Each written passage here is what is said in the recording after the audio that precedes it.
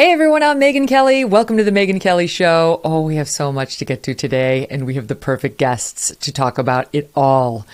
President Biden taking us closer to another potential military conflict with China. This one over Taiwan. Just like a throwaway, here you go. Oh, we may be going into Taiwan with troops, depending on what China does. Wait, what? The hysterical reaction from the media and the Democratic Party over the terrible Buffalo shooting has only grown stronger. I'm sure you've heard by now what Carl Cameron, my old pal from Fox News, is saying. I had to stop and rewind. I'm like, wait, what? So we'll play you that. And supermodel Kate Moss is scheduled to testify tomorrow in the Johnny Depp Amber Heard trial. Why is that? We'll get into it. Plus monkeypox. Joining me now to get into all of it, the hosts of The Fifth Column, now on Substack. Kmele Foster of Freethink Media, Matt Welch, editor-at-large for Reason Magazine, and Michael Moynihan, a correspondent for Vice News Tonight. Welcome back to the show, guys. Great to have you. Howdy, Megyn. Thanks for having us. As always. So much to get into. And I was asking the team, before we started, I'm like, where should I start? Because people have, my producers and I sometimes have different, and they had good hard news headlines. And I was like, I don't want to talk about it. I want to talk about Carl Cameron. I want to talk about, I realize it's not the biggest news ever, but I'm shocked. I've known this guy since I was a young correspondent in the DC bureau. He was always a totally straight shooter, right down the middle. One of the things I loved about him was you couldn't tell whether he was left or right in his reporting. Campaign Carl Cameron, and you couldn't tell which side of the aisle he was on. And I knew him personally, and you couldn't tell. When he talked about politics, he was right down the middle. And then he left Fox News in January of 17. And I could tell, I was kind of leaked, and then he gave an interview after. I'm like, okay, I get it. He doesn't like Trump, and he doesn't like the network's direction on Trump. Well, that wasn't particularly unusual. A lot of people who were straight shooters didn't really love Trump. But now to hear him talk, it was like, all right.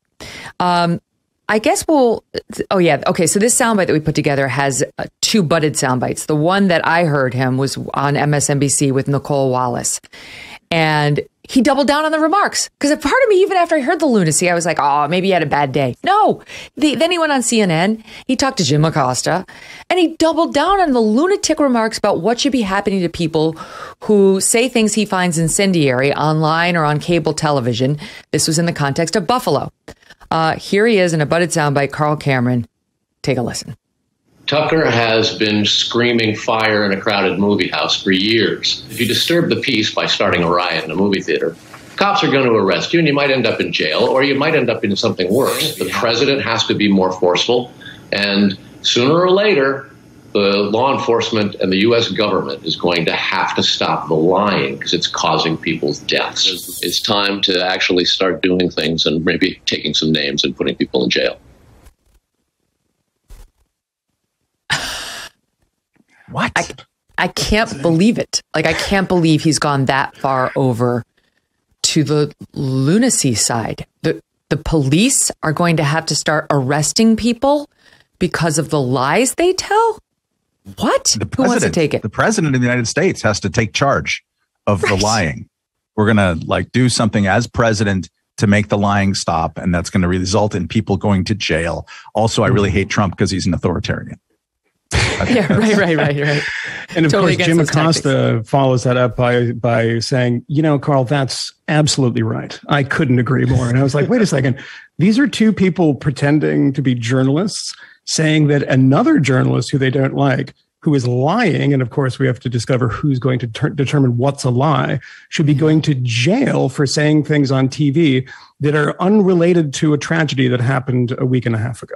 Yeah. I mean, I don't know what world we're living in, but it's absolutely terrifying. And at some point, I wonder if anyone will ever get the memo that the whole fire in a crowded theater thing yes. Isn't true. It's not. And it's not true. He changed it there. It's used to make a free speech point, to say you're not allowed to say that in a crowded theater. And by the way, go ahead and look at the history. If you just Google this online, you'll see you are allowed to say that. Sorry, you are. But it was he changed it to disturbing the peace. He found another crime to attach to it. So Tucker's disturbing the peace on his cable news show, and whoever writes bad stuff online, they're disturbing the peace. That's the new crime. But in a sense, he is actually using it in the first time in a long time in the correct way, because what people don't often understand, and I've sort of been beating the drum about this for many, many years, that was actually invoked in the arrest of someone selling anti-war newspapers. I think it was in Yiddish during this First World War, saying we should not join the First World War. It is a fool's errand. The person was arrested and then accused of yelling fire in a crowded theater. So the origination of that is actually trampling on free speech.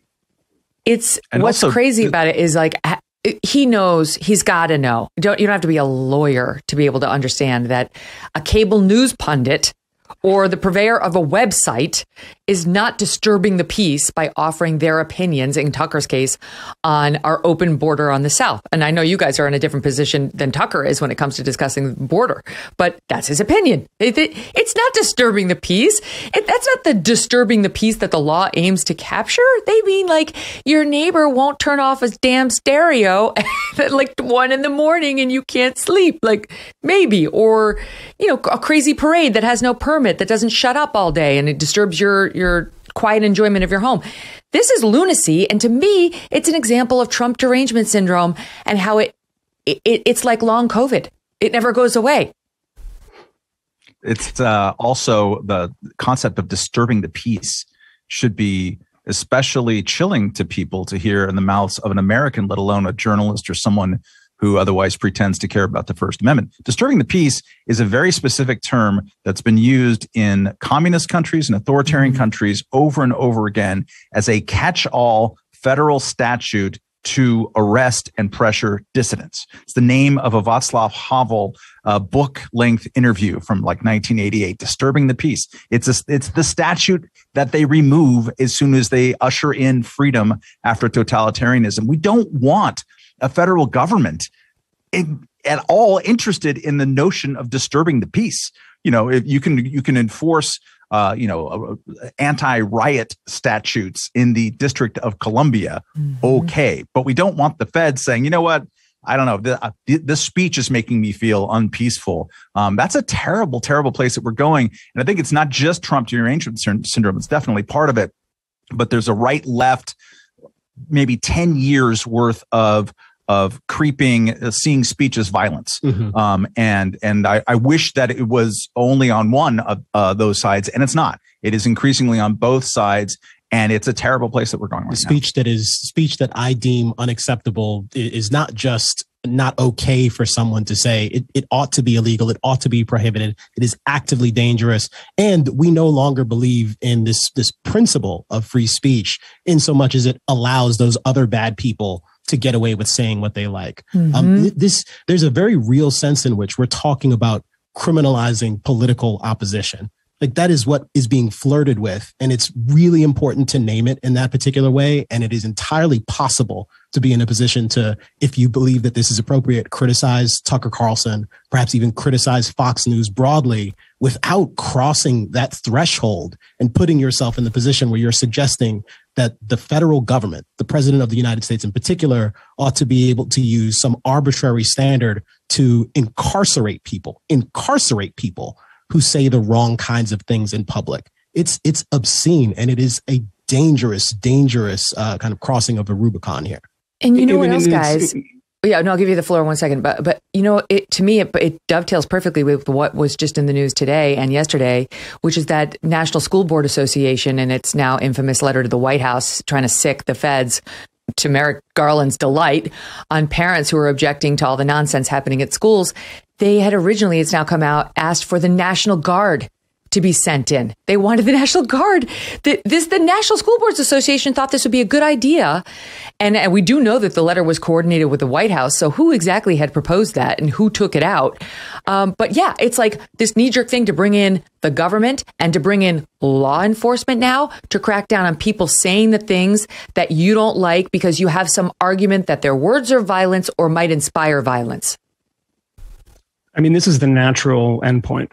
And this is what we get for not fighting back against this stuff. And I should say that the Fifth Column has been fighting back against this stuff for about 6 years now. But it is a natural endpoint of classifying this as violence. It was done for a very specific reason, right? I mean, if you say that my opponent's speech is so noxious and so odious, and I hate it so much that these people must go to jail, everyone on earth will turn on you and say, this is kind of Solzhenitsyn territory. This is authoritarianism. This is fascism. This is communism. But if you reframe it and you say that people are being hurt, nobody likes violence. People are opposed to violence. So how do we stop this violence? We have to stop the speech, which itself is violence and then provokes violence.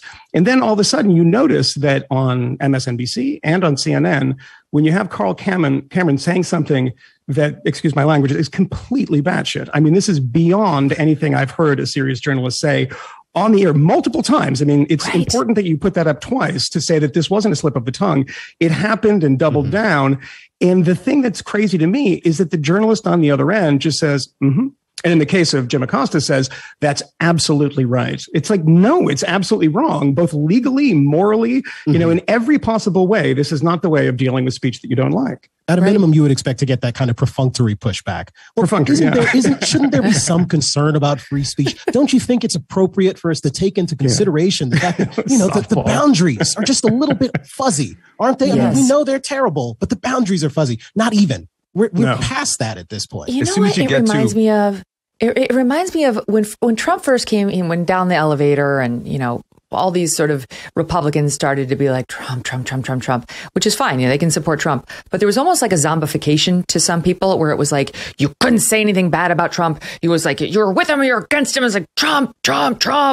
And I remember thinking there's a zombification effect happening here on certain diehard MAGA people in the beginning where they can't hear any criticism of him without understanding this is politics. Well, he's going to get some criticism. What are you doing?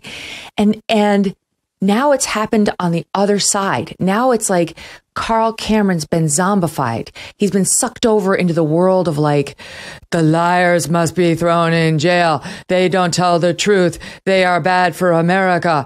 And it's like, there's no getting him back. He's gone. They've gotten Carl, it's like Stepford Wives. There's robotics behind the eyelids now. It's too late. We can't get him. What happens as soon as you get into the kind of political catastrophizing of if the opponents win, and you're seeing this right now in the run up to the midterms. I just read a piece in The Nation by the odious Dan Frumkin talking about this. The midterms, authoritarianism basically is on the line. If the Republicans win, that's it. We're on the slope towards Viktor Orban's Hungary. It's kind of over. And, the press must portray it like that. As soon as you have it in your mind that it's a Flight 93 election, as the pro-Trump crowd were saying in October, November of 2016. Then you're ready to go. You are unable then to see that your preferred policy initiative, if given to the other team, would be used against you in the face. That argument no longer works to people who think that if the woke run everything, the cathedral's just going to ram it down our throats and we're going to never see this country again. We're not going to have a country, in Donald Trump's words. He said that over and over again. As soon as you believe that on either side, and right now there's huge swaths of America, thank God it's not all of us, but there's a lot of us, nobody in this conversation, who think like this. And as soon as you do, then free speech is no longer a principle. It's an instrument. It is, can I control this zone in such a way to exclude and punish the people who would otherwise do the terrible thing that I don't want to have happen? And it's just too much of America believes that right now. The quick sort of adjunct point to that is that it's the creeping authoritarianism argument, which you've seen from so many people. And again, so many people that I respect in some senses and used to respect academics who said that, we were becoming a fascist country because, like most fascist countries, we have an election every 4 years and then the guy's gone. Exactly what happened in Nazi Germany.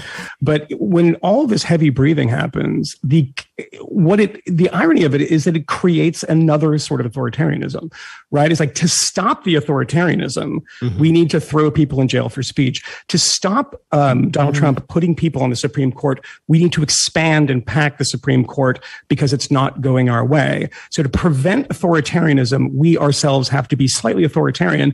And it's kind of a weird instinct. And to your point, Megyn, about Carl Cameron being zombified, I see the same thing. I saw this with Trump Republicans, so many people that I respected going just completely drooling and becoming MAGA types so quickly without much thought and changing their mind on so many things. But as you mentioned, the same thing is true with people on the other side. I mean, Bill Kristol appears to, somebody I know appears to have changed his views on everything in a matter of 4 years. I don't know how that's possible. Like mathematically, is it possible that all of your views, you've been a man in the political fight for your entire life. Your father was the founder of neoconservatism. And then in a space of 3.5, 4 years, you've decided that everything you previously believed is not something you believe now. I mean, does that maybe suggest that politics is a little more than just a sort of straight intellectual honesty about what you've believed over a certain period of time? Because I suspect it probably is more about team sports at this point. Oh, 100%. The nonsense with the Lincoln Project lawyers is the same, right? All those guys are in exactly the same boat. Where I don't know if you saw Steve Schmidt, who I try never to discuss because he's just such a basement bottom dweller. But he came out with I need to do a mea culpa. When I was working for the McCain campaign, we tried to kill a story about him having an affair with a lobbyist, and the New York Times was running it. And I disparaged the New York Times reporters, and I said it was lies. And I later found out it was true. So I guess John McCain allegedly had an affair with, some lobbyist. Okay. It's like a marital thing, whatever. And so now to cleanse his soul all this time later, it's like you're now a Democrat just looking to smear anyone you were ever associated with who happened to be Republican and try to make yourself feel better about all your years as a Republican. And no one is looking to absolve you of that or really wants to hear from you at all. And to keep the paychecks coming too, by the way. I mean, especially for Steve Schmidt, who makes an enormous amount of money on this. And I know Matt can speak to this as somebody who's wrote a book about John McCain. And I've talked to Matt about the Steve Schmidt stuff. But this is somebody who does these hilarious interviews from his palatial kitchen in this mansion that he got from scamming people from the Lincoln Project and various other things. I don't know where all this money goes, but it's a profession. I mean, the man's professionally sorry. David Brock, professionally sorry. I mean, professionally wrong. I mean, it has become an industry in DC to be somebody who hates themselves for their previous incarnation as a political operative. Yes, Steve Schmidt is just so slimy and disgusting and hateful. My God, he's so angry. He's like the angriest guy. And so be coming out with the McCain thing, like all these years, the man's dead. I mean, to Steve Schmidt's credit, he understands that you can't defame a dead person, which is probably also why he waited this long to come out and say, it's true. Who knows? But I just think the whole thing is so unseemly and just shows, it's like these former Republicans who got sucked into their Trump hatred that like made them go crazy are the least attractive of the bunch. And that's saying something, Matt. Steve Schmidt inserted himself into the story. Let's remember what the root cause of him having an absolute epic meltdown was. It was, I think, a Mediaite story about Megyn McCain's book sales. There was no reason to insert himself into the story unless you start thinking about what he needed to do for him, because all of his friends now are on the left. He needs to have a story that somehow absolves himself from his role in picking Sarah Palin, who is a figure of hate on the left. So how do you do that? And he ends up doing it in such a way to draw this really absurd idea that John McCain was soft on Russia. That doesn't work. There's no universe. Yeah. I wrote a book that was critical about John McCain and critical about his foreign policy, and I can tell you, dude was not soft on Russia. That was not the issue. But that soft on Russianness lines up with where Democratic prerogatives have been in the age of Trump. So how can you absolve yourself of Palin, who Democrats hate, and also excite people? Well, you can go after Megyn, because a lot of people on the left don't like Megyn McCain.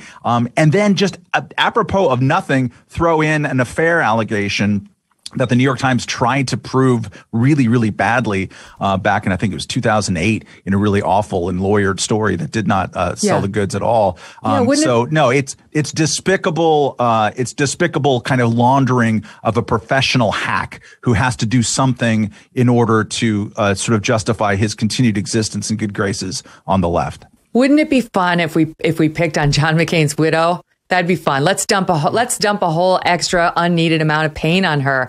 That's how I'll spend my afternoon, in response again to an article about Megyn McCain's allegedly weak book sales. Okay, sure, that makes sense. But that's just, the whole thing is like these hyper partisans who have been drawn into this lunacy are driving our national conversation. Steve Schmidt is still a contributor on MSNBC, notwithstanding all the covering up for the pedophile who worked at the Lincoln Project.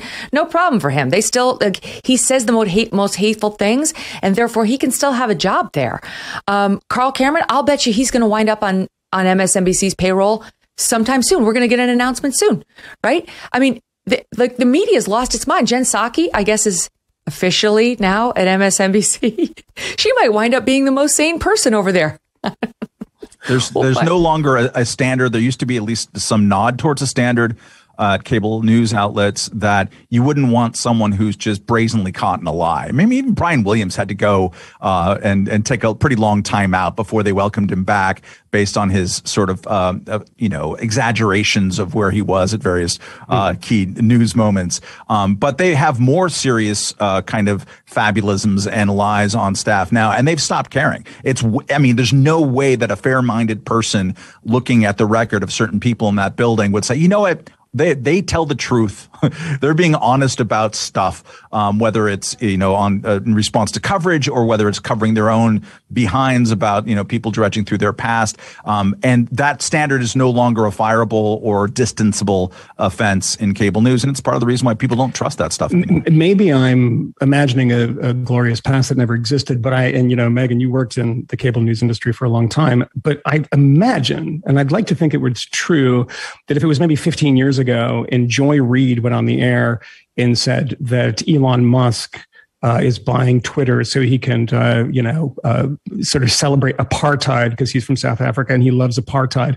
This stuff is real. I mean, this is so bananas and so defamatory to say that this guy, because he's the richest man in the world and he's going to buy Twitter and nobody likes him at the moment. So go on television and accuse him of being a supporter of apartheid when he is actually on the record many years ago saying that he left South Africa because he didn't want to join the South African army where he'd have to enforce racist policies.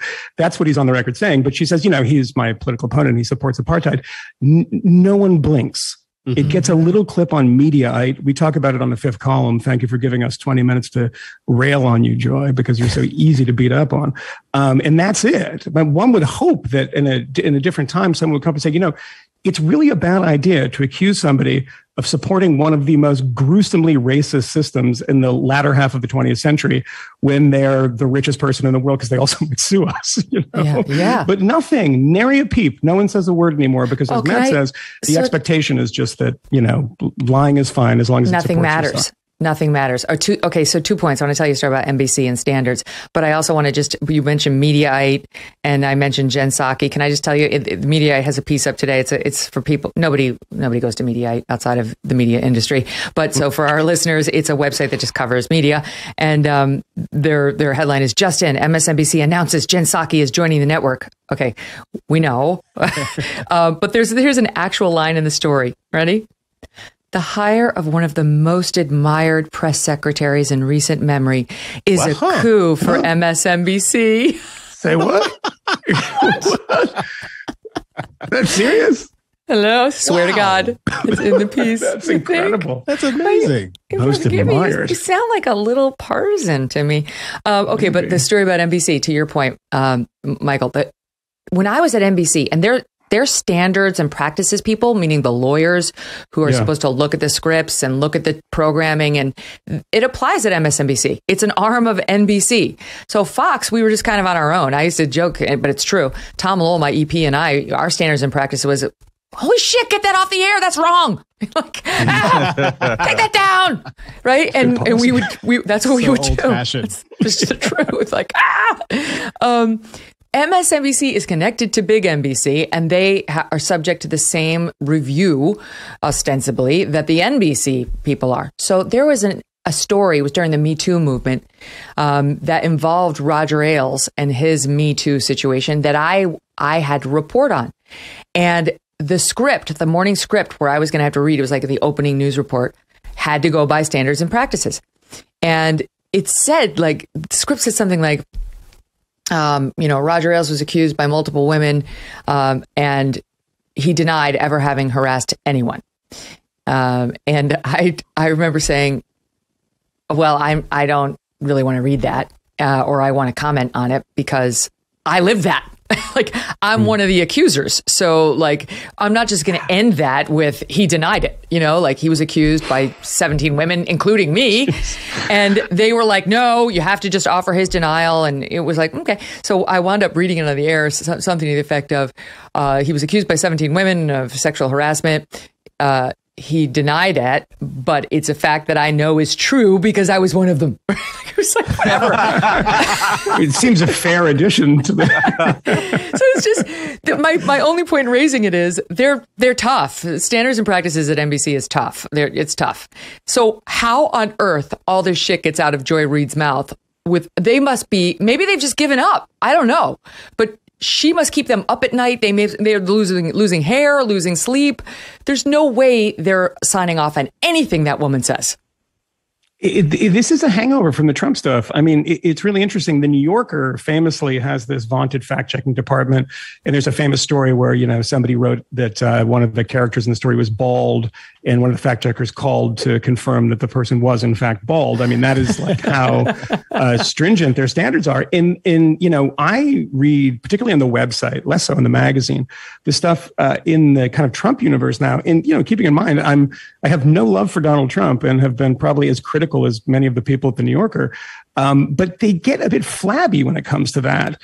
And despite the fact, and we were joking about this right after Donald Trump lost the election, and it was about the disappearance of a particular sentence in the media. And I had predicted, and rightfully predicted, that the sentence without evidence would disappear.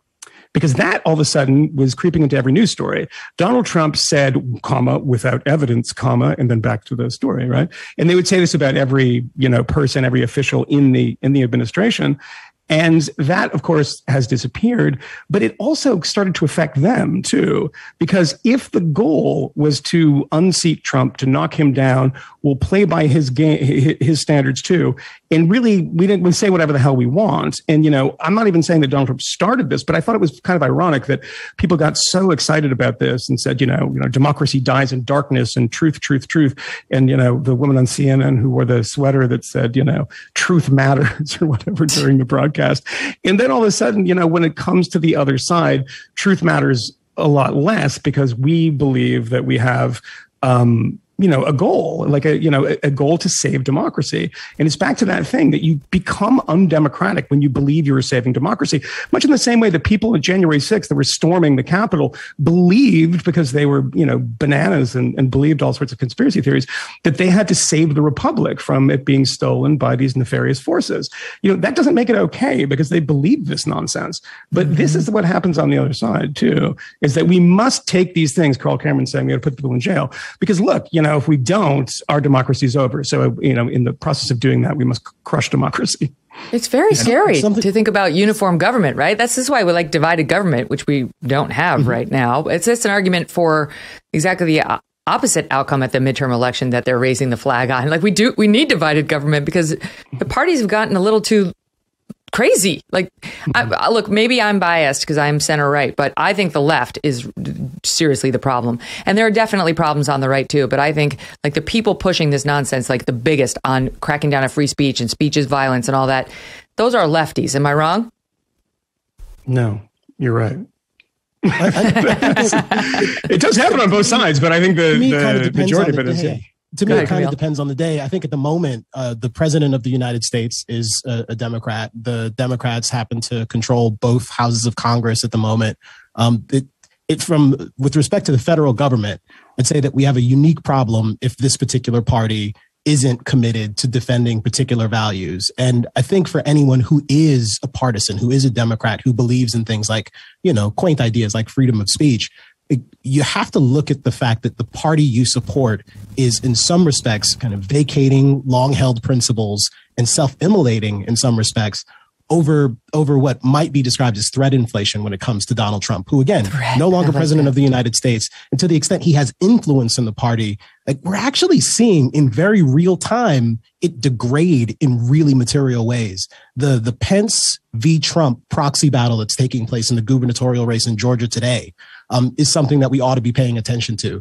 Kemp might kick Purdue's butt, which is not the outcome Donald Trump wants. And it is going to be another time in very recent memory that Donald Trump has lost on the national stage an election where he's not proven to be the guy who can deliver victories amongst Republicans. We're not talking about campaigns where he has to go out and it's a Democrat versus a Republican. We're talking about multiple conservatives who are looking at different candidates and say, oh, this is the guy Donald Trump supports and this is the guy he doesn't. I'm going to go with the guy he doesn't support. That matters. It matters if Democrats are still myopically focused on that particular issue, if there's supposed to be a range of important policy issues they're supposed to be fighting for and defending, and a number of different political or philosophical things that you value as an individual. And you say, I'm a progressive, I'm a liberal, I'm a Democrat.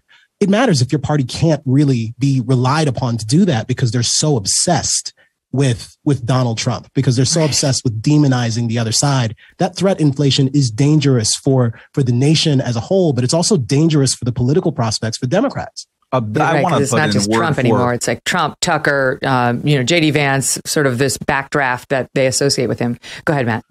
I want to put in a word for how that group, actually, the Trump, J.D. Vance group right now on the right, are starting their own process of threatening freedom of speech. For 40 years or more on the right, broadly speaking, and associated with the Republican Party, conservatives were in favor of basically deregulating media. They wanted to dismantle the fairness doctrine, which was used as a weapon to exclude voices from political speech. It was used by politicians to pressure, whether it was Lyndon Johnson or Richard Nixon, to pressure newspapers and other people like that. They wanted to free up spectrum and all of this kind of space. That is over. Trump wanted to he threatened to reuse the fairness doctrine. He wanted to use antitrust as a weapon against NBC and other places that he didn't like, that he felt bad. And now this has become widely shared on the right. The idea, it's the instrumental notion of what should our media policy be. And I would point this out to people, and then I would say, hey, look, you're reversing 40 years of pretty good free speech policy on the right with this very petulant, I want to punish things. And people from the Trumpian right would say, yeah, but did you win? People wanted that sense of hashtag winning, which means punishing people. So I'm afraid that when Republicans retake power, which they will, because we live in a two-party system, that they're going to use that to rewrite Section 230, the Communications Decency Act. There's going to be regulation of big tech, because big tech almost, stole the election in 2020. There's going to be this punitive sense. So I don't see it as there's a safe harbor in our politics right now. The point for me is that there's not.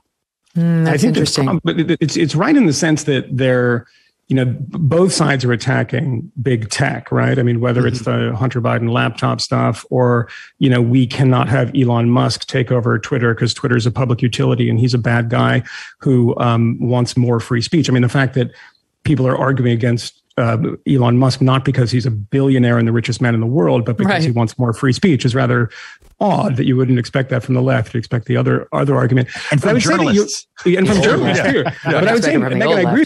Particularly on the cultural level, I was just, kind of playing out while Matt was talking, like, what would be the equivalent if, say, at Spotify, a whole number of employees walked out and said, we are not going to work here. We're going to pressure you. And, the company in this case does not buckle, but we've seen a lot of cases where the company does buckle. And those people who are marching out say that we're doing this because we're Christians. And because, there's Christian content on here or this content that's anti-Christian, et cetera. I mean, the mainstream media, I would imagine, and it'd be right to do so, would be like, what? No, go back to work. This, you can but when it has something like, I saw it this morning, apparently it went online about an hour ago, the new Ricky Gervais special. I mean, his last special was one of the funniest things I've seen in a long time. But apparently this one has transphobic jokes. And I put air quotes on that because I haven't seen it. And that is a term that is thrown around pretty loosely these days. But you will. But you will, sir, because we have a clip pulled. Oh, you do? But really? You know what? Is it funny?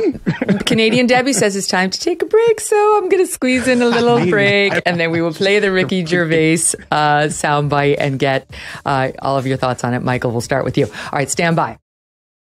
This episode of The Megyn Kelly Show is sponsored by the Claremont Review of Books, a quarterly journal of original essays and book reviews illuminating the core issues of our time. The new spring issue just published, and it is well worth your time. You can find it at ClaremontReviewOfBooks.com/ MK. Now, the cover essay is a fascinating survey of Russia's advance into Ukraine, how it came to pass, and what it may soon lead to.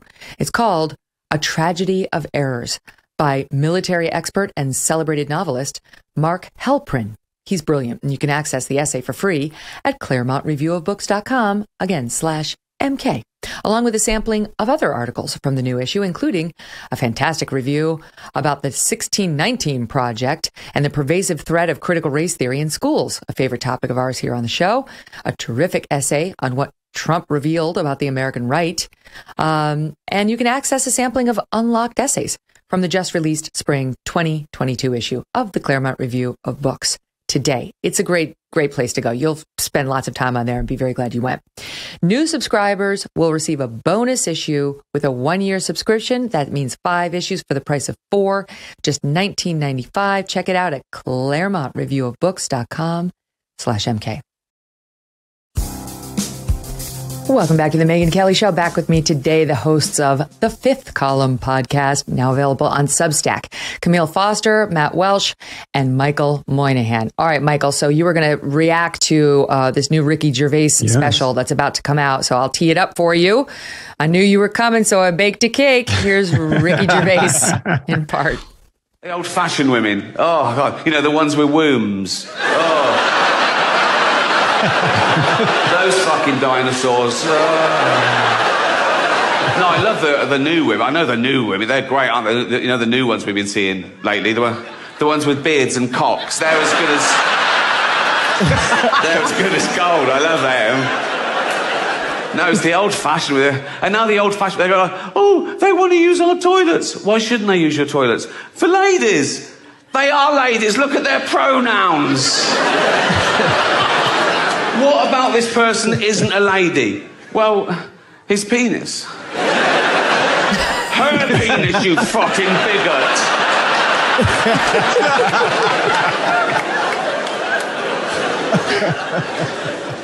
What if he rapes me?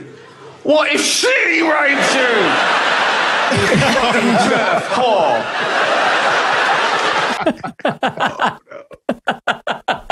Oh.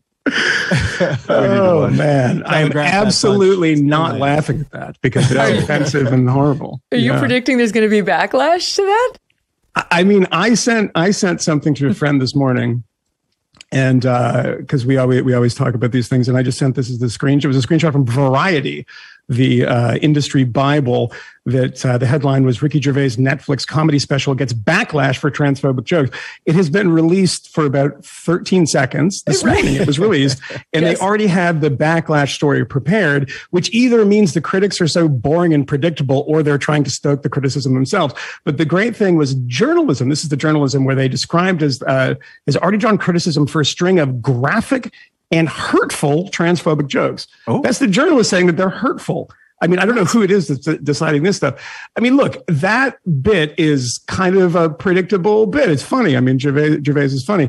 And it's not, how is it transphobic just to say what 98% of the world is having to get used to is, you know, when you say to somebody, you know, my mother, you know, somebody in my family, that the person with a beard and a penis is a woman, they're like, what are you talking about? Right. And it requires a bit of readjustment. So making fun of that is itself not transphobic, but it's also just a joke about how quickly the culture has changed when a feminist like J.K. Rowling, I mean, who's a lefty and a feminist and, a philanthropist to so many women's causes too, can be called, and you heard Ricky Gervais use the acronym TERF, which is the trans exclusionary radical feminist. Those are the radical feminists that are in the crosshairs of trans activists. But, you know, the fact that this stuff is considered transphobic before it comes out, number one, and number two, it's like,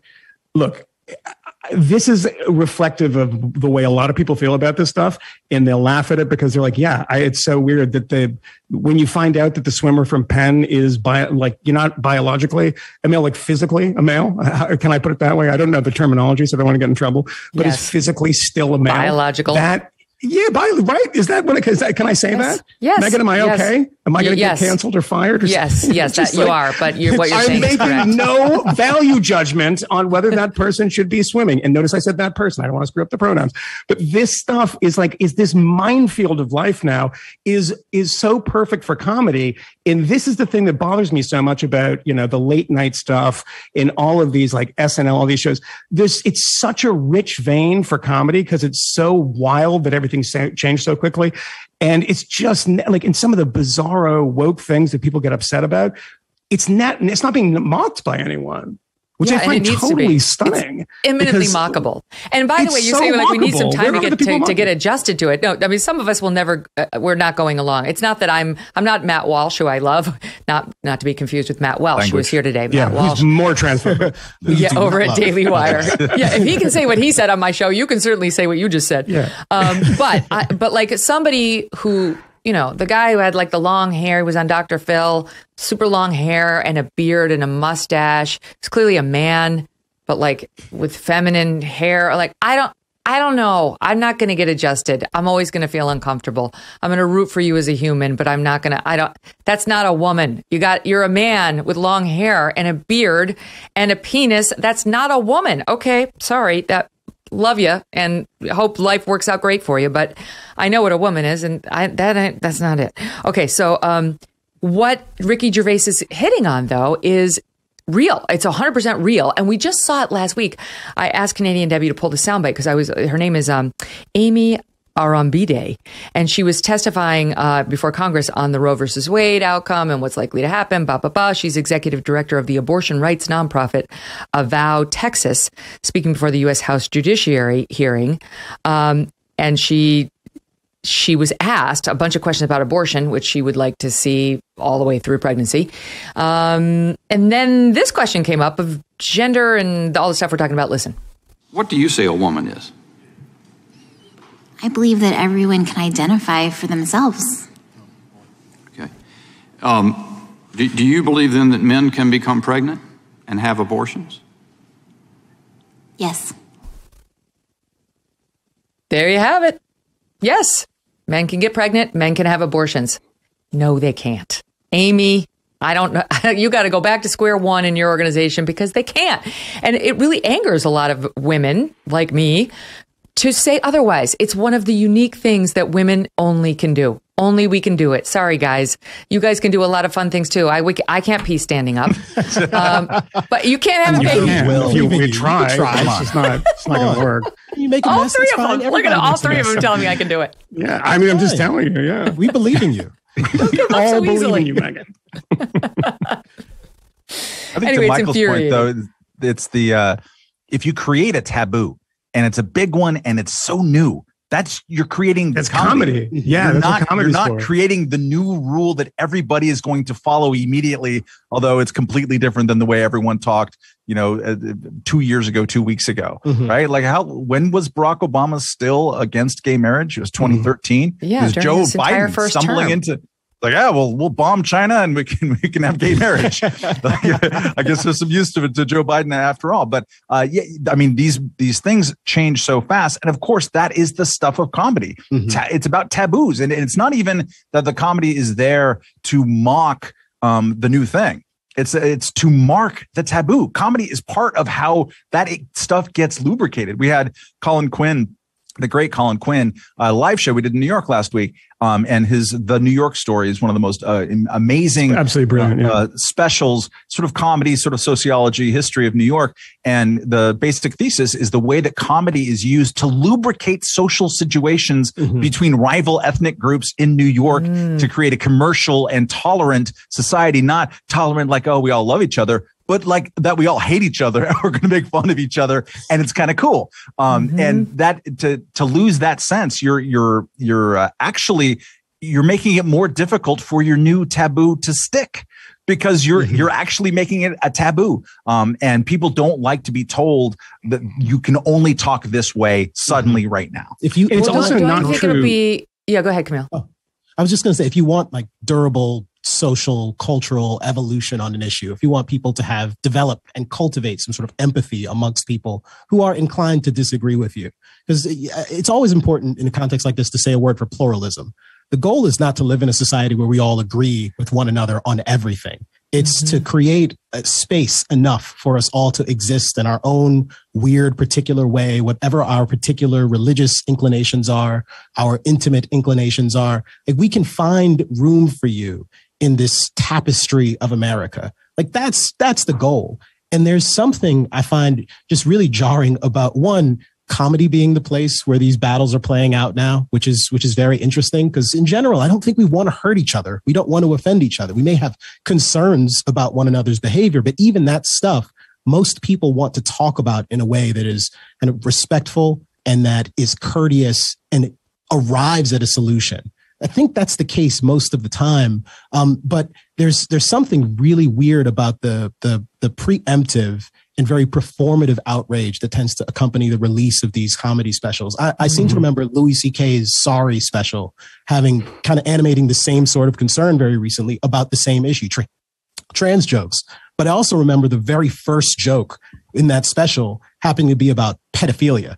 And nobody mentioned. It was a hilarious joke. It was also brutal. Yeah. I'm not a fan of pedophilia, and I don't think people should make light of pedophilia. And I think Louis C.K. would generally agree with that. But this is also comedy, and that's how it works. And we appreciate that on a range of other issues. People make jokes about rape, about murder, about incest, about a range of things, about war.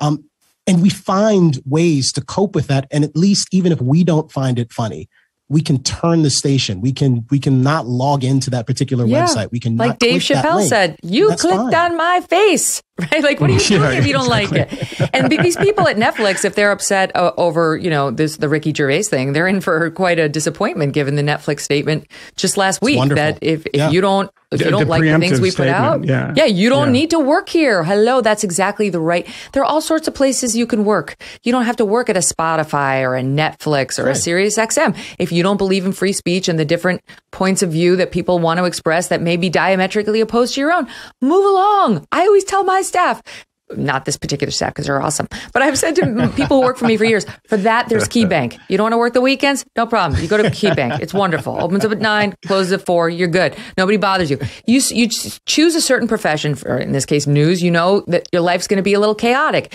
You choose to go work for a company like Netflix.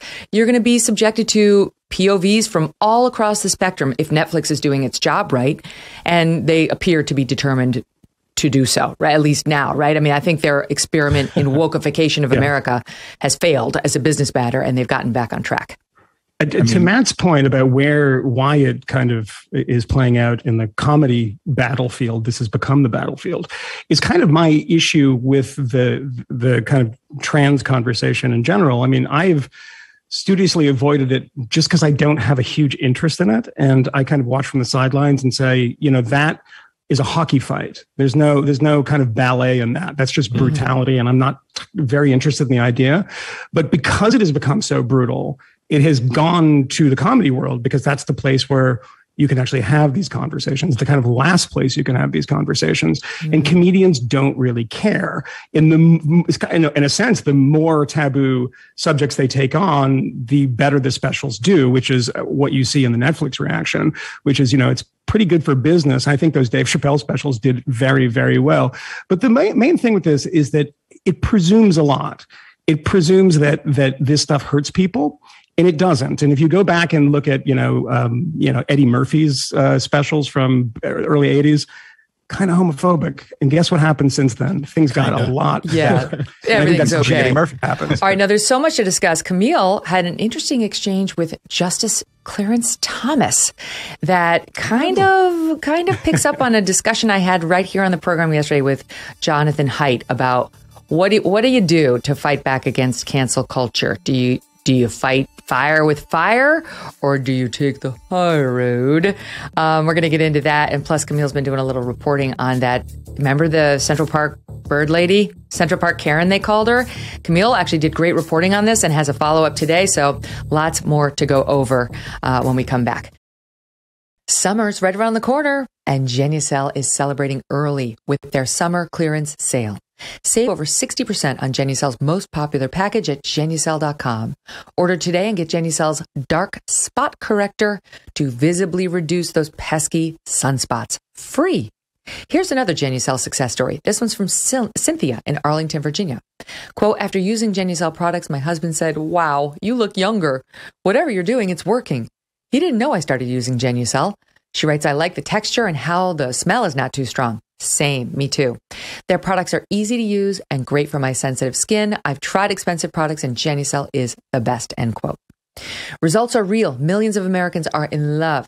Genucel will guarantee results or they will give you your money back. Sign up for Genucel's best-in-class rewards program at checkout for an extra 10% off your order and receive a complimentary gift set. Go to Genucel.com/MK60 for 60% off. That's GENUCEL.com/MK60. And right now, their most popular package includes a free gift. Go to Genucel.com/MK60. That's Genucel.com/MK60. All right, a lot to go over. Let's start with your old pal, Christian Cooper. Cooper. There's so many Coopers, Kmele. I got to try to keep it straight. It's so confusing. Now, people may have forgotten all about the so-called Central Park Karen. That's Amy Cooper. These two people are not related, but they were involved in an incident that would just blow up online and dominate news cycles left and right for a long, long time. And it was right after George Floyd, wasn't it? Or was it right before? It was May of 2020. It was the same day, actually. I believe that the Christian Cooper encounter happened in the morning. The George Floyd situation happened a little later in the day, in the afternoon. Interestingly, the Christian Cooper story was kind of the bigger of the two stories initially. I think it was, I'm trying to remember who, I think it was Gayle King, who kind of talked about these two stories, the Christian Cooper Central Park story and George Floyd, and said, it seems like it's open season on Black men. The fact that these two things are happening simultaneously. Oh, wow. All right. So the reason I single out Kmele is because he actually did some great reporting on this that he wound up putting on Barry Weiss's Substack at the time that took a deep dive into this so-called Central Park Karen case and revealed a lot of facts about this case that was sort of the quintessential, quote, Karen case that the media had totally ignored. And now there's an update in, remember, this is birdwatcher Christian Cooper, who was confronted by this. Well, he confronted this woman, Amy Cooper. Christian Cooper, the birdwatcher, was Black. Amy Cooper, the dog walker, was white. She was there with her dog. He was mad. Her dog was in the ramble, off the leash. She allegedly said, well, this is the only place to walk him. Christian Cooper didn't like that. He wanted to watch his birds in peace. And just to remind people, here's a bit of the original video that went viral that was taken by Christian Cooper midway into his confrontation with the so-called Central Park Karen. We'll get to that in a second. Listen, watch. There is an African-American man. I am in Central Park. He is recording me and threatening myself and my dog. And I'm sorry, I can't hear you either. I'm being threatened by a man in the ramble. Please send the cops immediately. Now, she had, in fact, been threatened by him. He had threatened to hurt her dog, or at least that's how it sounded. But there's more to the story. And I'll just start by this, Kmele. And I know you've done a great deep dive on this. The problem, as I saw it for Amy Cooper at the time, was not that she described him as an African-American male to the 911. It was that she told him before she called 911, I'm going to call and I'm going to tell them I'm being threatened by an African-American male. That is what made a lot of people say, well, that's different. That's different because it had the feeling of, what might happen when the cops get here. And you, this white lady, are saying the African-American male is threatening me. And you seemed unnecessarily to him inject race in it. So I'll let you take it from here with the update and your reporting. And I'll start with that. I mean, that is certainly the thing that made this interesting to most people. The fact that she says African-American in that context. I mean, obviously we're jumping into this 30-second video at the tail end of a confrontation of some sort. We don't know what happened before the video started rolling unless we listen to an account from someone. And up until last year, a little after now, you would have never really had an account of what happened beyond the one that Christian Cooper provided. And what actually made me inclined to go back and look at this story again was a story I saw published in NBC News last year this time. And last year this time, Amy Cooper's lawyer was filing not a charge, but it was filing a case against her then employer for wrongful termination, saying that her employer rushed to terminate her without really conducting a legitimate investigation. And buried at the end of this story was a disclosure in NBC talking about the legal filing and how it included this letter from a guy named Jerome Lockett, who NBC says describes himself as a 30-year-old black man. And Jerome Lockett said that he had not only had a similar confrontation with Christian Cooper, but that there was a physical altercation with Christian Cooper because he felt like Christian Cooper was not merely threatening him, but threatening his dog. And the same NBC story says that NBC spoke to Jerome Lockett at the time. They conducted an interview with him, but they never go on to explain why it took them a year to publish the gentleman's name and mention the fact that there were these previous altercations. And that made me want to know a little bit more about what happened with Jerome Lockett, if there was anyone else, and if there might be additional details of this story that had been sat on by other journalists. And the reporting that we went out and did, we were able to uncover a number of facts, and anyone interested should go back and listen to that podcast that I recorded with Barry for her podcast. And honestly, but I can say a couple of things at a very high level. What we know for a fact is that Christian Cooper most certainly threatened Amy Cooper. By his own admission, he says to her in the park that day, leash your dog. And if you don't, if you're going to do what you want to do, I'm going to do what I want to do, and you're not going to like it. That's him verbatim saying, this is what I said to her. Now, some people will interpret that as a threat and some people won't. But when you're a single woman alone in a park and someone says that to you, I think it's fair to regard that as a threat. But what makes this even more interesting is that Christian Cooper had a habit of doing this. And over the course of my reporting, I spoke to multiple people who had these encounters with him, nearly all of which wanted to go on background or off the record because they were too afraid to talk about this kind of thing publicly.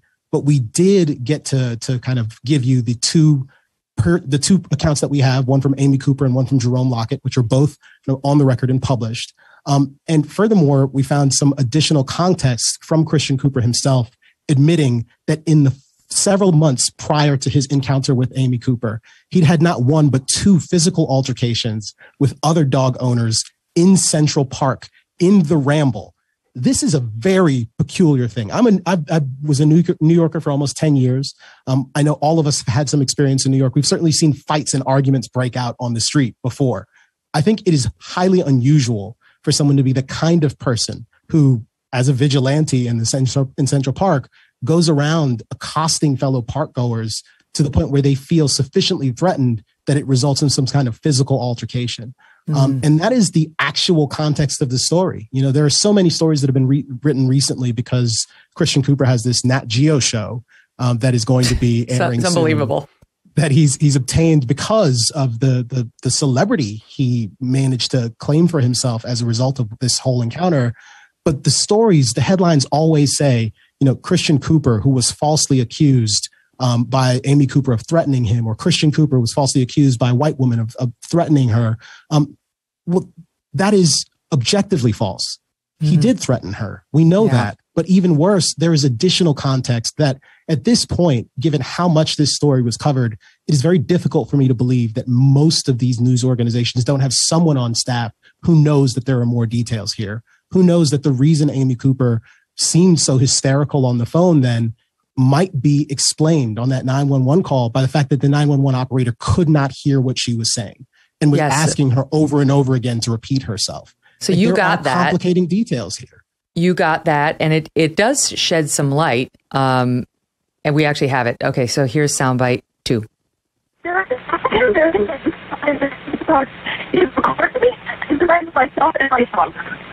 Ma'am, I cannot hear anything. The phone is breaking up really bad. I'm sorry, I can't hear you either. I'm being crushed by that. Okay. So explain that, Kmele. What does that show us?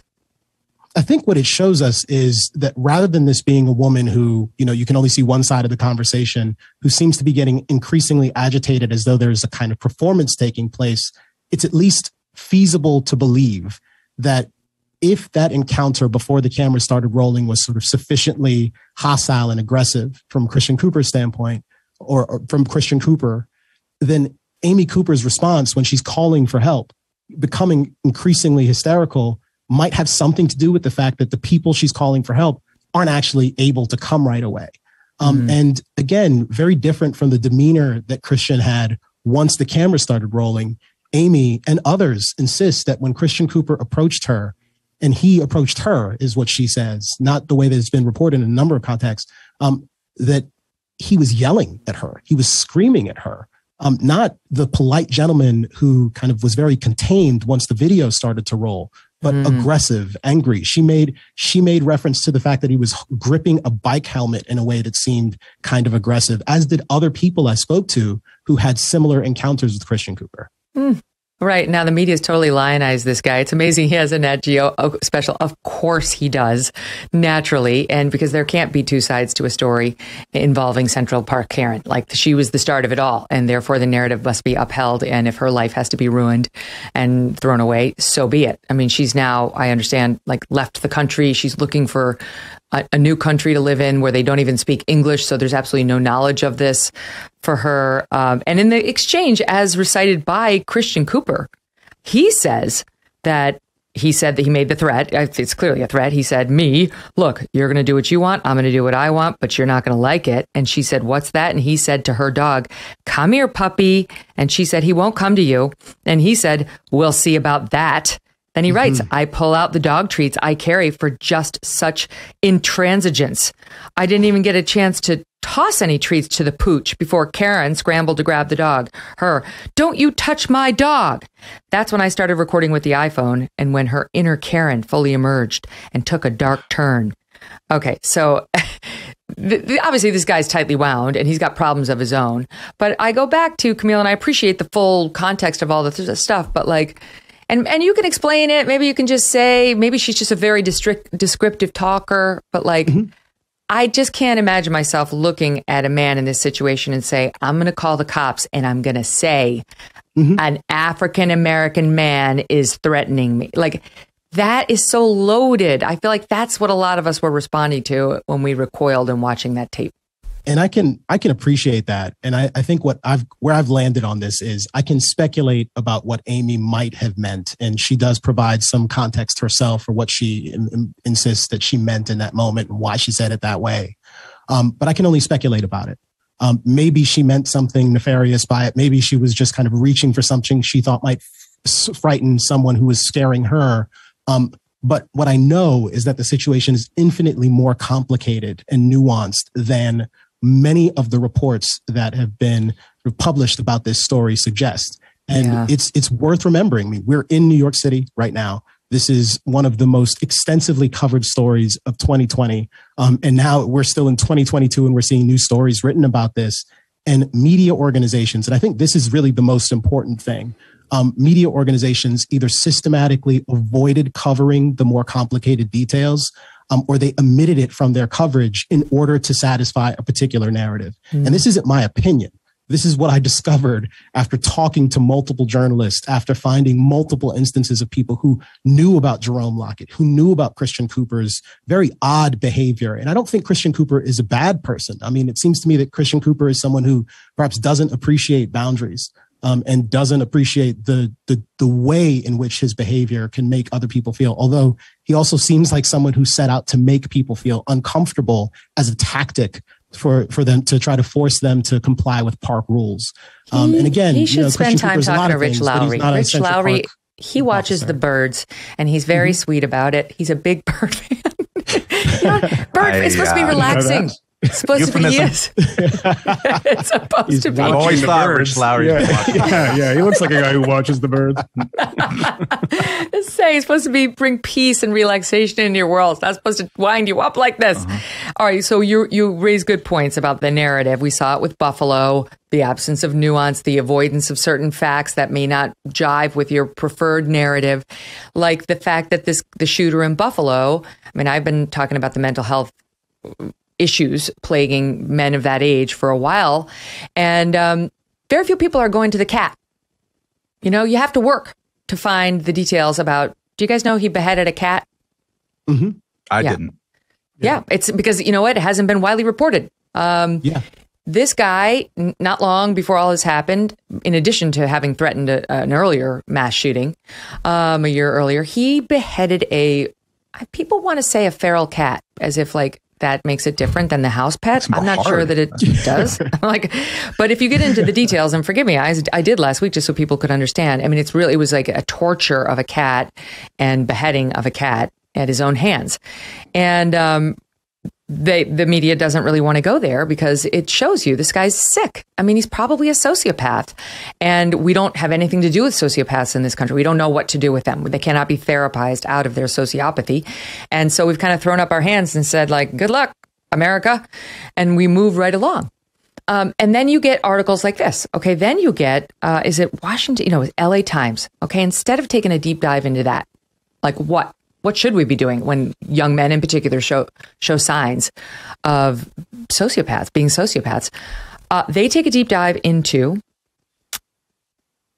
did the Buffalo mass shooting suspects, 90% white hometown, fuel his hate?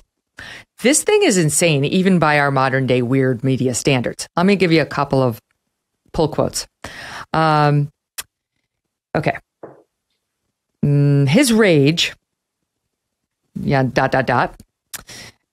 becoming an increasing danger in towns like this where extremism is seeping into the mainstream. All right, what's their evidence of that? That extremism is seeping into the mainstream. Yeah, in Conklin. Well, 90% of Conklin's over 5,000 residents are white. That's down from 96.8%. They're setting up the white grievance line, right? Oh. They're down. The whites are down in only 90%. Jeez. Right. Like this is a problem. Then they go on in Conklin. Distrust of media and fear of reprisal for talking freely are common, especially among the older residents. They go on to point out his mother's a registered Republican. The dad's a Democrat. They say, unsurprisingly, as a relatively rural community, Conklin is redder than the overall county. 60% of those in his hometown went for Trump. Here in Conklin, even unrelated conversations often turn to the assertion that President Biden and or socialism are destroying America. And then it goes on. Hold on. Where is my page 10? Here it is. At a local bar, Jumbo's, number one, there's a sign next to the liquor shelves. They try to take down Jumbo's.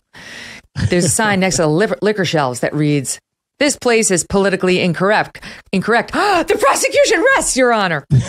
And lists several terms that, quote, "we say," including, can you guys guess what any of them are? What would a place like Jumbo's number one have under a sign that reads, we're politically incorrect and we say, I'll give you a clue.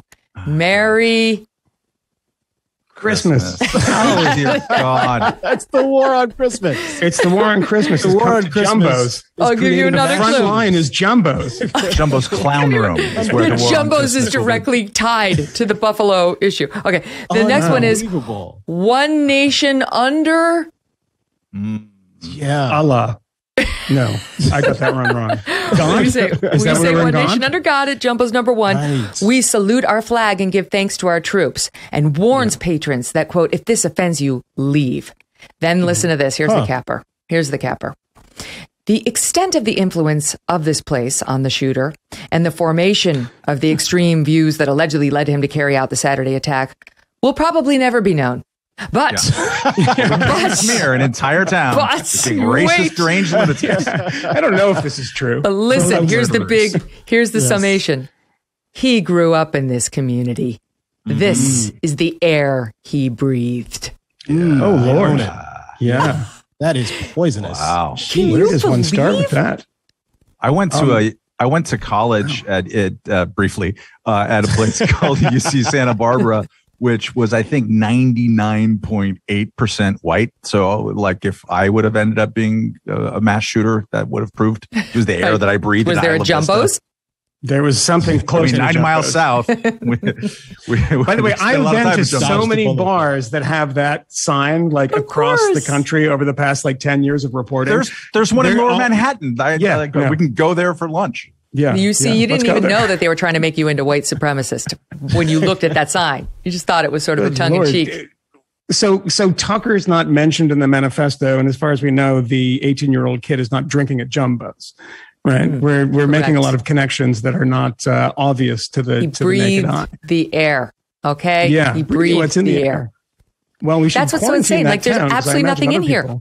There's nothing in here. They have no evidence. This is some lunatic writer's assumption that because the town is split politically and there's a lot of discussion, unrelated conversations often turn to the association that the assertion that Biden or socialism are destroying America. Aha. Conklin is to blame. The air in Conklin. This is madness.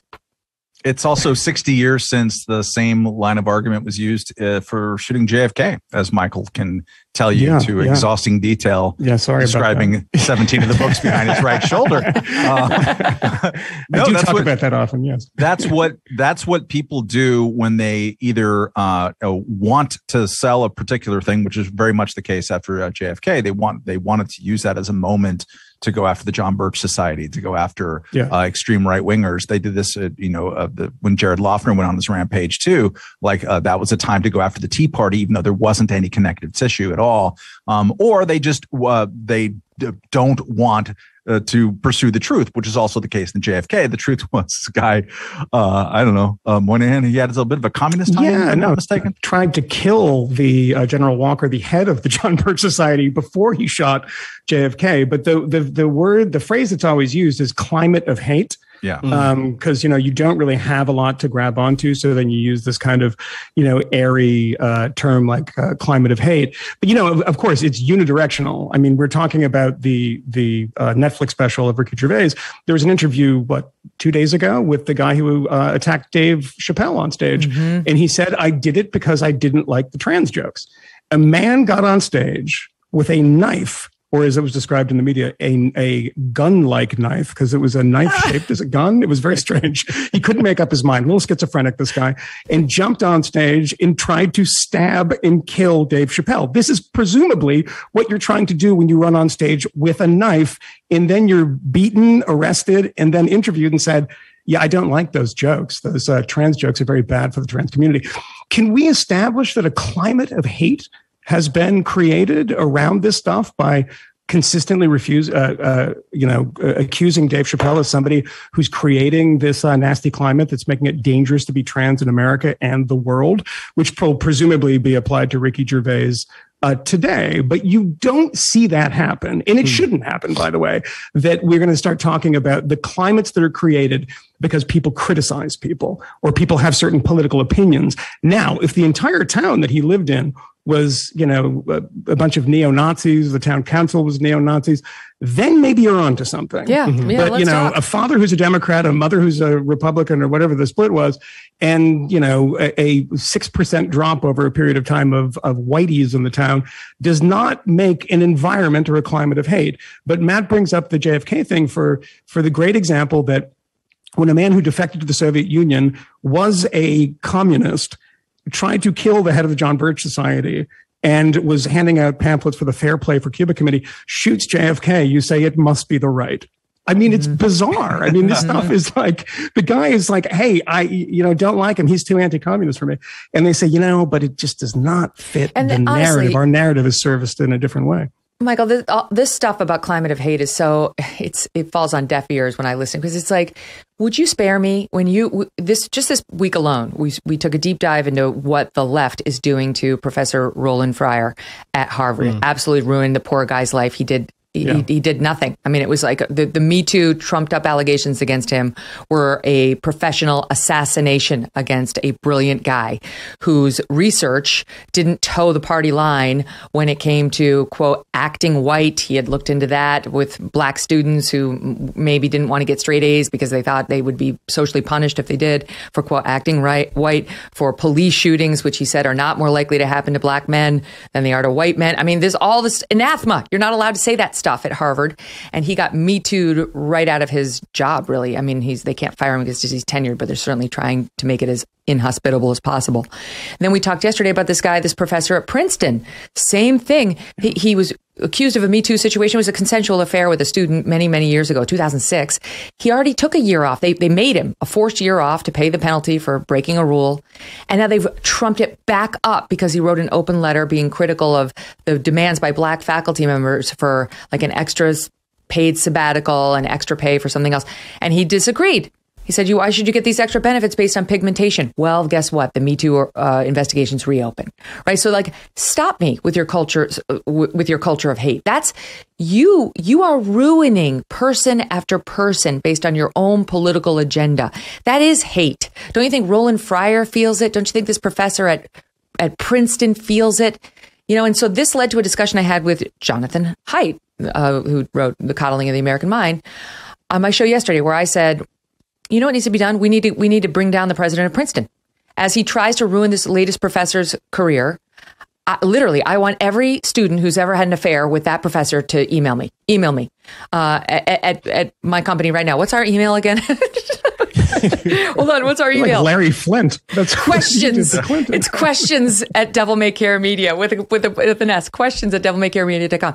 Because I guarantee you this guy's not pure. This guy's done things in his past which are sinful, which he'd like to have back, including in his role as president of Princeton or while a professor there. No one is totally pure. No one can pass these insane purity tests that they're imposing on these guys. And then, yes, make them pay a penalty. This is revenge. This is trying to silence viewpoints.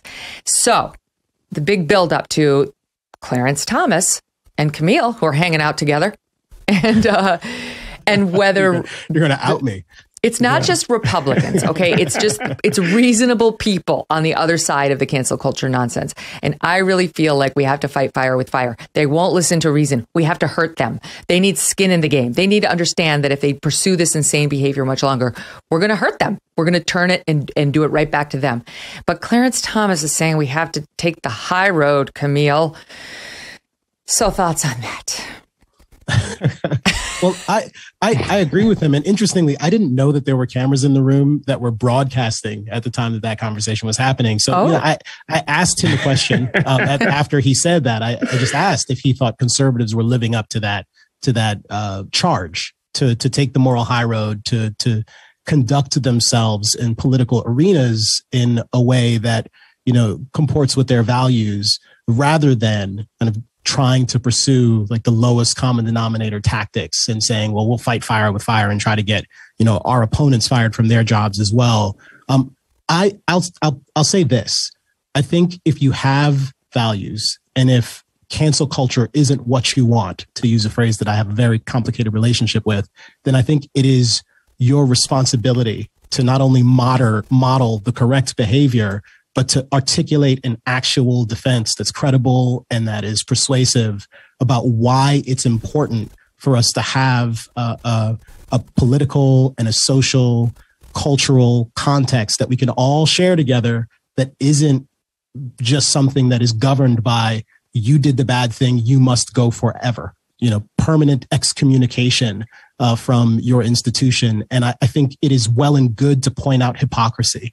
And to the extent there are stories about a dean of a university or a professor who was carrying on illicit affairs with their students, that's newsworthy. It is appropriate to publish those stories. And it's appropriate for them to be censored for that behavior to the extent that is inconsistent with the values of the institution.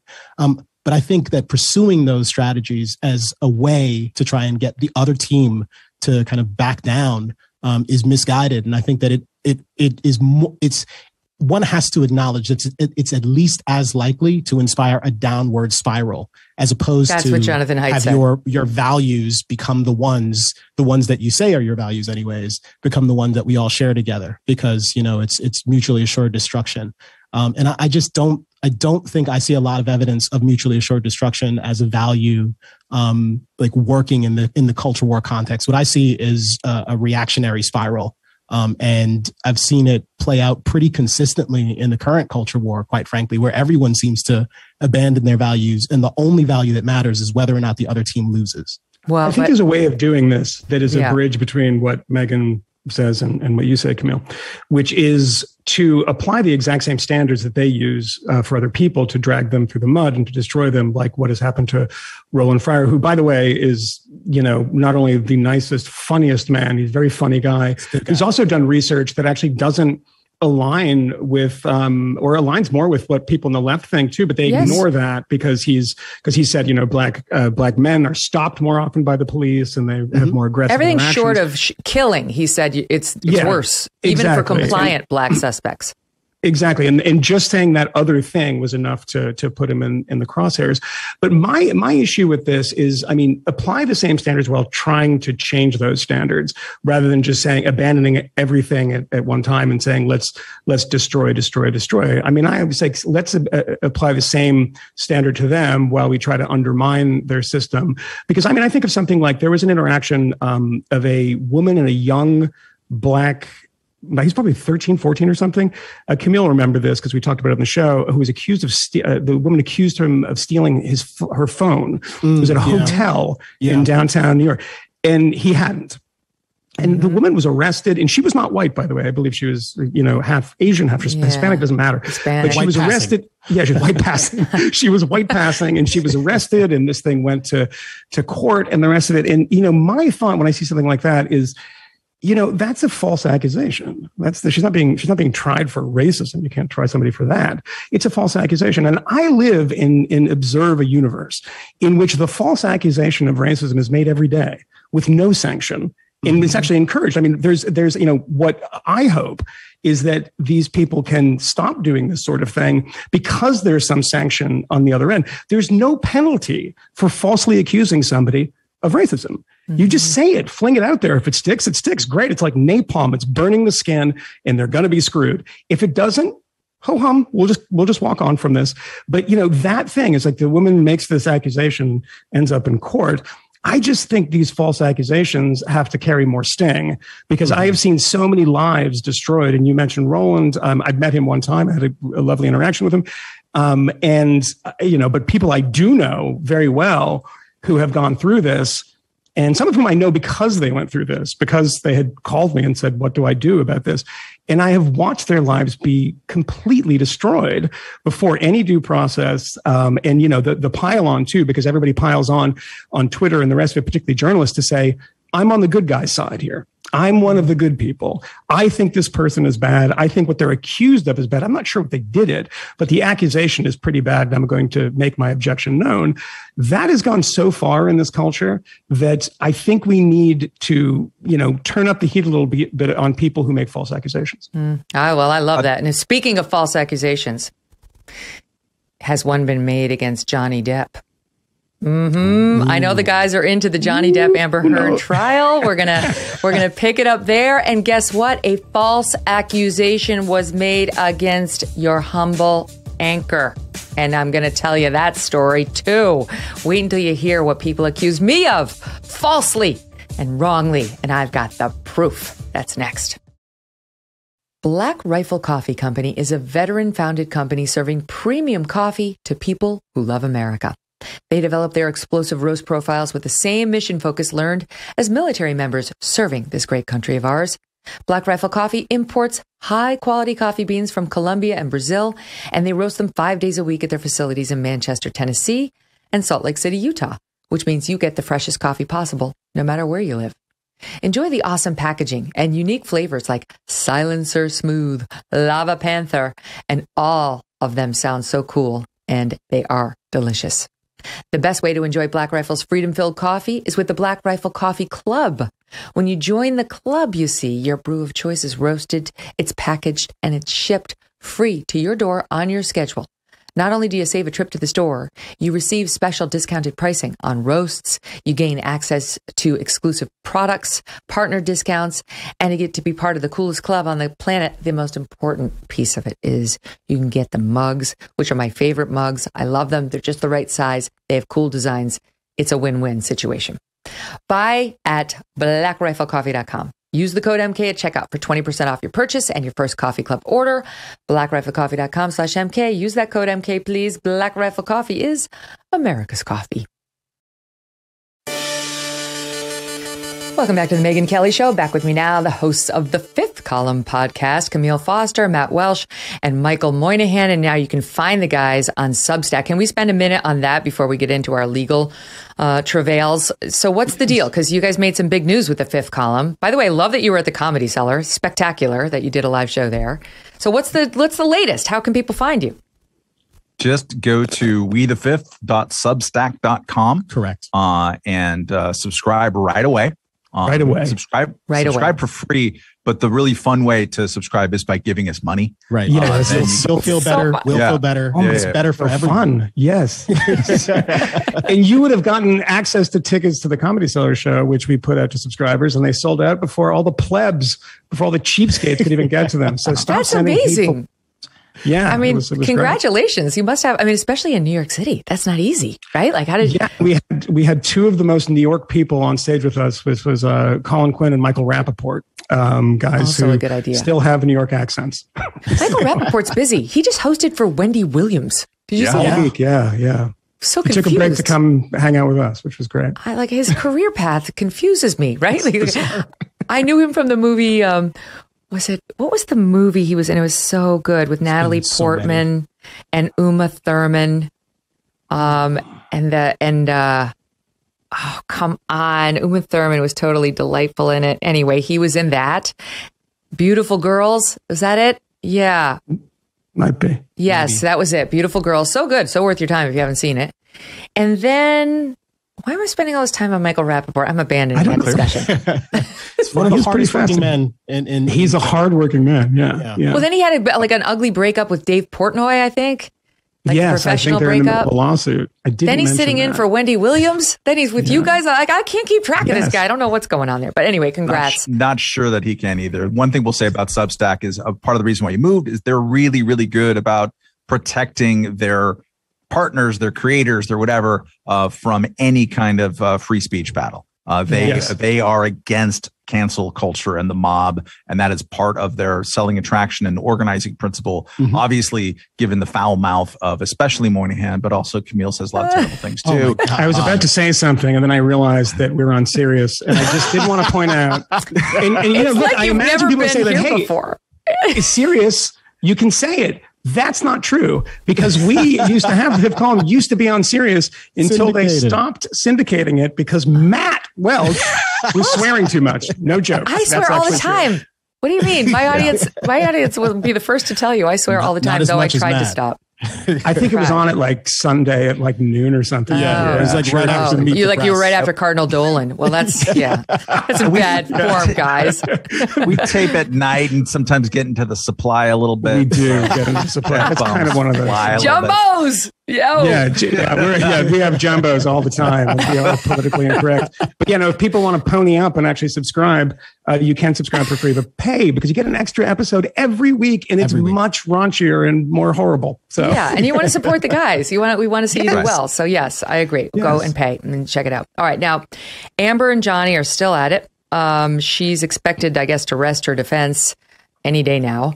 And then he is expected to bring in Kate Moss, I think tomorrow in rebuttal, because apparently the reports are that she slipped up and she opened the door to Kate Moss testifying by saying she alleges that Johnny almost threw her down the stairs. Amber, when she had one of the infamous exchanges was when he allegedly almost hit her sister, and then she hit Johnny. And then Johnny, according to the sister's testimony last week, punched Amber several times in the face. That is what the sister claimed. And that Amber said, as I thought I might go down the stairs, I had this flash of like Kate Moss and stairs, as if, there had been a report that maybe when he was dating Kate Moss, he threw her down the stairs. But apparently, we have this out of the sister in part, talking about the alleged abuse. Here's Amber Heard's sister on the stand last week. Watch. But I'm standing up there talking. I'm standing up there. I'm at the top of the stairs with my back to the stairs, and that's when Johnny runs up the stairs. And I'm facing Amber. He comes up behind me, strikes me in the back, kind of just somewhere over here. He strikes me in the back. I hear Amber shout, "Don't hit my fucking sister." She smacks him, lands one, and then he grabs, at that point, that's when Travis runs up the stairs after Amber landed one. But by that time, Johnny had already grabbed Amber by the hair with one hand and was whacking her repeatedly in the face with the other as I was standing there. Travis pulls them apart. I get Amber into mine. I close the doors behind me and lock them. I then hear Johnny's voice shouting... Never mind. Withdraw. Okay, sorry. I hear Johnny's voice shouting, I fucking hate you. I hate you both. You fucking cunts. You fucking whores. So you can swear on Sirius XM, and that's why we could play that soundbite. But those are swear let me words? just finish my point on Kate. So Kate Moss is apparently going to take the stand and say, she's expected to say, Johnny Depp was nothing but a perfect gentleman to her, and that actually she once fell off of, like, as she was coming down the stairs, and he caught her and tended to her. And, you know, I think his side is looking forward to offering this sort of character witness, because there's nobody in his past love life who said he hit them. Ellen Barkin, she took the stand and said he was an angry guy and got extremely drunk and, you know, intoxicated on drugs and so on, and would like throw things, but not at me and so on. Anyway, that witness testimony was pretty compelling, because it wasn't Amber and it wasn't Johnny. It was a sister. And I agree, it's a sister, blood relative, but I thought she was pretty credible and told a story that was rather disturbing. And I wonder what you guys think about where this case stands and what it means.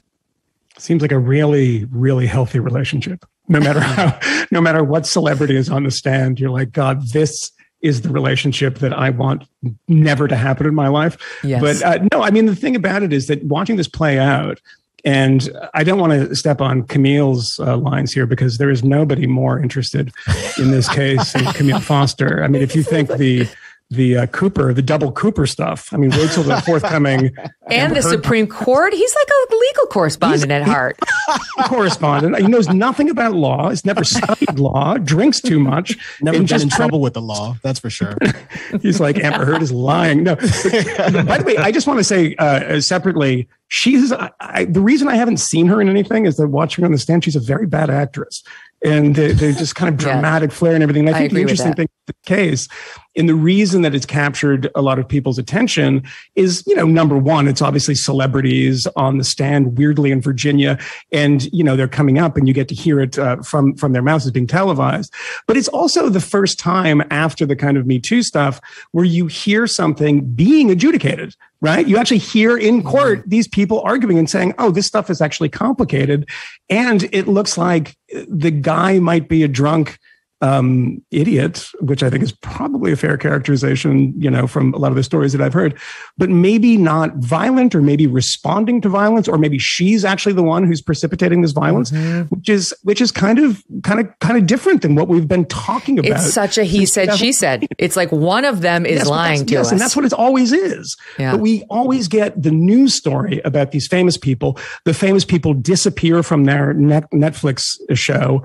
The professor disappears from his classes, and that's that. And now you get to see this thing back and forth. And I think that that's why it's so interesting to people beyond the celebrity aspect, is actually just see these things adjudicated in a courtroom. Finally. Right. Yeah. Kmele? Remember Michelle Goldberg's piece from the New York Times last week, which was Amber Heard and the death of Me Too.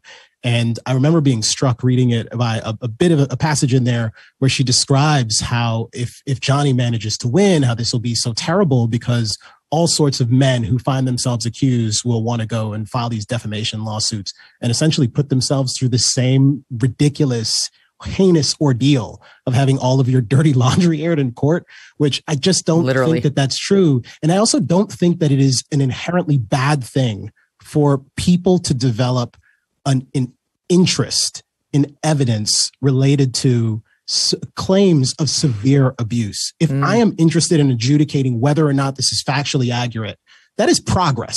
That is meaningful progress from a place where if women were disbelieved before, if someone was suggesting, well, no, we have to believe all of them. No, the appropriate standard is if something terrible happened here or may have happened here, we as a society, as a culture, have a genuine interest in figuring out what went wrong and how. And the person who has been wronged here should be kind of protected and cared for. And to the extent some sort of compensation is due, they should earn it. And the person who did wrong, they should be punished. But you have to actually care about the truth for there to be any semblance of justice here. And we I think went obviously too far with Me Too as a standard, because it isn't a standard in an important respect, and now seem to be coming back to a place where we can have an honest appraisal of the facts, the complicated, messy facts. And I think that's a very healthy and good thing. Me Too has been weaponized to take down men who are unpopular for one reason or another. That doesn't mean it never happens and that every Me Too accuser is lying and weaponizing it. But the same thing with the race, with the race situation. Race too has been weaponized to take down people. Doesn't mean it's never a factor. Well, we're really no more clear on that case than we were. I mean, the jury's going to go one way or the other, but I don't think we're going to walk away knowing the truth. People have their minds made up. They're going to believe what they believe right now, no matter what that jury says. But listen, back to my case, okay? Because this is really what I wanted to talk to you guys about. Let me tell you something. I moved to Connecticut, right? We're new. We're new to Connecticut, new to our schools and so on, trying to make friends. Well, not long ago, a friend of ours came to us and said, hey, did Megyn see a bunch of senior guys in this restaurant boozing it up while underage and call the cops and call the head of the school on the boys? And Doug was like, hell no. He's like, we haven't even been at that restaurant. And then he asked me, he was like, you weren't at this restaurant calling the cops and calling like right now. I'm like, of course not. What is it? What is this? And he said, all we know at the school is that it was a mom, a Connecticut mom, who has a podcast. And I'm like, well, I agree that I meet those two criteria, but I did not do any of this. And so apparently the rumor spread that it was me. And I'm trying to make new friends here. Meanwhile, half the people are running around thinking you called the cops on my kid for having an underage, drink. Screw you. I'm like looking at everybody now like, it wasn't me. Well, guess what? Now America knows it wasn't me because guess who it was? She outed herself on her podcast. It was Real Housewife Bethany Frankel. Oh my God. Yes. The lady who, doesn't she make booze? She makes like skinny margarita booze. She makes booze, but she doesn't want underage men drinking it apparently. And I wonder if people drink her booze, underage kids. She went at this whole thing on her podcast. Here's just a snippet. Listen. There was a group and they were drinking these large cocktails and they all just looked so young to me, right? And boys sometimes look younger. They're not wearing tons of makeup and promiscuous clothing. They just looked so young. So those drinks came out. I checked it. I thought about it. I remember saying like, how is this restaurant serving them? And my daughter, and they're so stupid. They're talking about the prom in a restaurant. They're consuming alcohol. And I see them get into cars and drive away. Now you just fucking put me over the edge. Like we went from the giant cocktail to the beer back, to the bottled beer back, to the shot. So by the way, I took a picture of the table 3 times. These guys drive away. I take a picture of the car and the license plate. I find myself on the phone calling the police. I'm like, these guys drank excessively. They're underage. But I make an agreement with myself and I say to my friend, here's what I'm going to do. I'm going to call the headmaster of the school. So I told the story. And I said, I have a picture. I'm going to send you a picture. Can you tell me if these are students from your school? And they said, these are students from my school. But they said, we will not expel these kids, but there will be very serious ramifications. Like, I'm down for the parents knowing, possibly something legal. So it wasn't me. It was Bethany Frankel. And I have to say, she said she didn't want them expelled. But I have to tell you, not only was it not me, but I would never do that. If I actually saw a bunch of underage kids in a bar boozing, I would ignore it probably, to be perfectly honest with you. And then if I saw them getting behind the wheel of a car, I would probably say either you're calling the Uber or I am, or we can call your mom. That would be another plan. But she doesn't seem to be mad at the restaurant, by the way. She was like, I'll handle the restaurant. She said to the head of school, but like to call their school, to call the cops, to try like, I know she says she didn't want them expelled, but you really can blow up the kid's life over doing something that honestly, let's face it, the vast majority of us all did, not drink and drive. But she doesn't know if there was a designated driver and so on and so forth. What do you make of my wrongful accusation and the fact that I've been vindicated? And how did Bethany handle it in your view? Well, first of all, you're wrong about not all of us not drinking and driving because Moynihan's from Boston. I've never done that. I didn't say driving. I said underage drinking. Oh, I never underage drank. Yeah. Never at a restaurant that I can give you the address of. Can somebody get Jumbo's back on the line? Yeah, but by the way, that voice, by the way, good Lord. And just for the record, your clothing cannot be promiscuous. She's like, they've got the clothing, they dress like whores. I'm like, just let them have fun. Good Lord, woman. But yeah, honestly, I mean, it is crazy that your thing is to rat on random kids that you don't even know if they go to school there. You're saying, right, you're like am I trying right to track them down. And she's like, I made the headmaster assure me they weren't getting expelled. Well, did they get kicked off a sports team? Did like this is a very aggressive. Again, you don't know. Did all of them drink the same? Maybe one stayed sober. Like, are you sure that like this is, to me, beyond? And so I just really wanted to get on the record. And she blames it on you. I had nothing to do with it. Blame Megyn Kelly. She'll take the fall. I don't know why she sounds like that, but close enough.